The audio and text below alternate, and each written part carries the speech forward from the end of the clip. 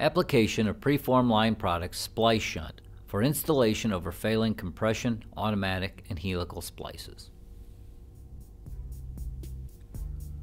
Thoroughly mechanically clean or wire brush the conductor on either side of the existing conductor splice for a length greater than the length of the splice shunt leg.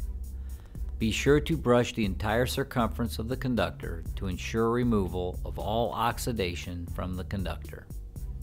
Immediately apply a liberal amount of company-approved oxide inhibitor, compatible with the conductor, to this newly cleaned conductor section. Hand application over the existing conductor splice. Select one of the subsets that has the most individual rods as the first subset to be installed. If they all have the same number of rods, select any subset. Position the center color mark of the cabled section of the subset over the center of the splice.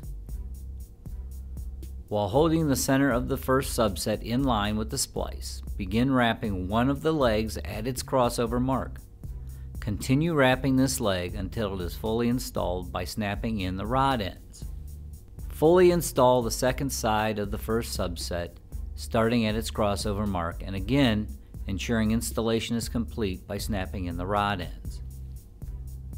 Select the second subset, preferably the one with the least number of rods. On this new subset, line up one of the leg's crossover marks with the crossover marks of the right leg of the installed subset. Place this crossover mark above or behind the right crossover mark of the installed subset. Make sure these crossover marks line up closely. The second subset is now wrapping into the first subset on the right side of the splice. Apply this leg completely. Moving to the left-hand side of the splice, begin wrapping the second leg. Only install one or two pitches. This secures the leg, but will permit elimination of excessive gap. Note, this second side or left side of the second subset is applying away from the first subset. Again, do not fully apply this leg. Repeat the previous two steps for the remaining number of subsets.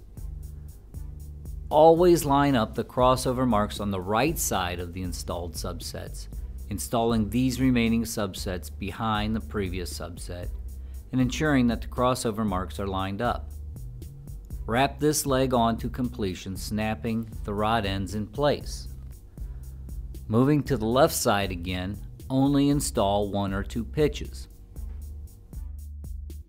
When installing the last subset, completely install the leg to the right of the splice. This completes the installation of the right side of the splice shunt. It is important that the color markings are lined up on the right side to ensure proper phasing of the legs on the left side. Install the second leg of this last subset to the left side as was done on previous subsets, but install it to completion.